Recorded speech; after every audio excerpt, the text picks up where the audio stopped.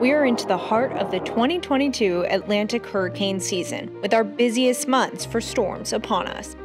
The National Oceanic and Atmospheric Administration, or NOAA, has released an update to their forecast on what to expect this year in the tropics.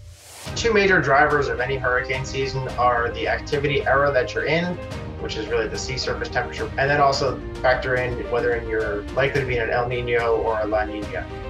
The La Nina pattern, combined with above-average sea surface temperatures and lack of wind shear, will contribute to storm development and growth.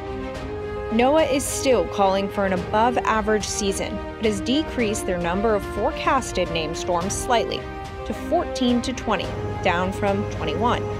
There have been no changes to the number of hurricanes expected, 6 to 10. NOAA expects 3 to 5 of those hurricanes could escalate into major status, meaning Category 3, 4, or 5 on the Saffir-Simpson scale. This is a slight decrease from NOAA's original outlook issued in May, but still an above-average season forecast.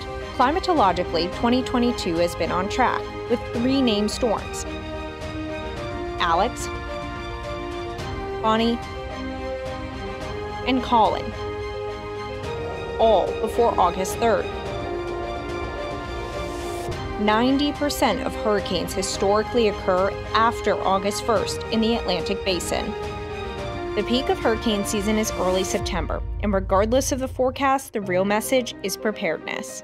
Any one of those 14 and 20 can devastate a community, so you may not have the time to prepare later, so prepare now. Keep in mind, these forecasts do not include possible land impacts, so it is essential to know your risk and have a plan in place.